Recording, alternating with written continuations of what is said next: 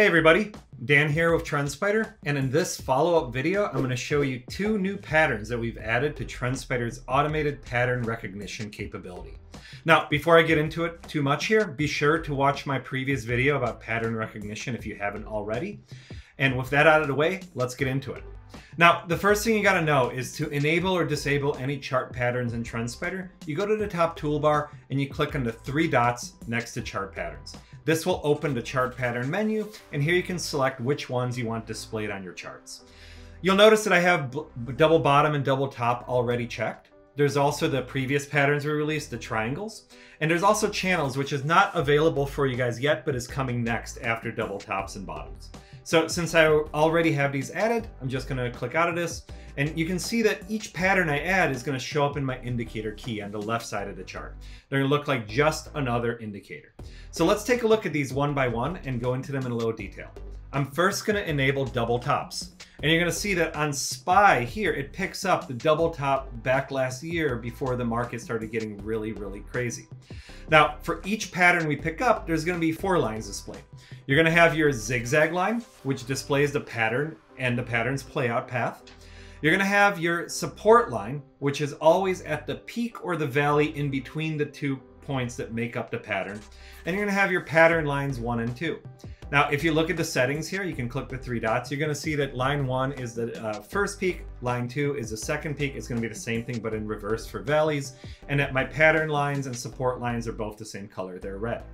Now, let's take a look at what it looks like with double bottoms. I'm gonna disable this one, I'm gonna enable this one, and you can see it's picking up the most recent double bottom on the pattern. And it's drawing the 2 valleys, right? It's drawing the support line on the peak in between them. And it's drawing the 1 and 2 lines, which are the first and the second valley lines themselves. Now, what's really cool about this is when price has not broken out through the support line. In either of these patterns, in double tops or bottoms, the support line is really important. If price has not broken out of that, the pattern is considered to be in force, meaning it is still forming, it is not confirmed yet. The double top here got confirmed when price broke through it here in February of this year, right? But the double bottom is not yet confirmed because price has not broken through the support line on it.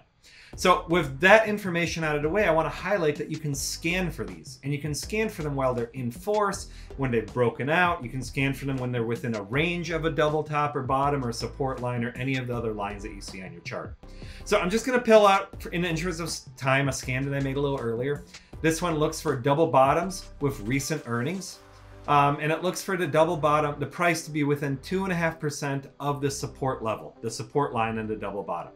So when I click scan here, it's going to download every chart in the S&P 500. It's going to calculate every double bottom that might exist on them. It's going to then filter out any of them where the price is not within 2.5% of the support line, or when there wasn't earnings within the last 30 days. So I just want to highlight that again. We're using a technical condition, a chart pattern, to double bottom, price's relative position to it, and a non-technical condition in the same scan. And we can just look at the results, right? It's going to pick them all up, and we can look at them and see what we're seeing here in the charts. So that's how TrendSpider's automated pattern recognition works on the charts, on the scanner for double tops and double bottoms. Keep your eyes out. We have more patterns on the way. Next up are channels. And also keep in mind, these are not the only 2 parts of the platform you can use automated chart pattern recognition. You can use it in smart checklists and some other parts as well. So thank you very much for watching. I hope you find this interesting. If you haven't tried TrendSpider, it's a great time to start. Thank you and have a good day. Bye-bye.